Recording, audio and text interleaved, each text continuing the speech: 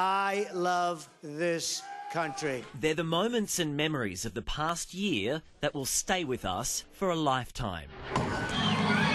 Ending comes the promise of a fresh start. Christmas is a time for friendship, for love, for making amends. A time for looking forward to the new year. Looking ahead instead of looking back. A common theme in this year's Christmas messages from our local religious leaders.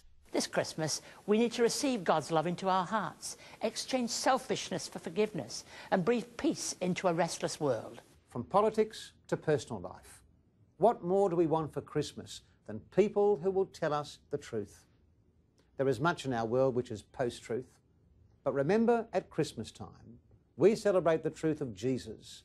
Rejuvenation for the new year through reassurance and reflection. May this Christmas be a season of true joy and happiness for you. And may the Prince of Peace bring hope and joy to you all this Christmas. Tim Davies, 9 News. 2016 has had a heavy dose of war, terror and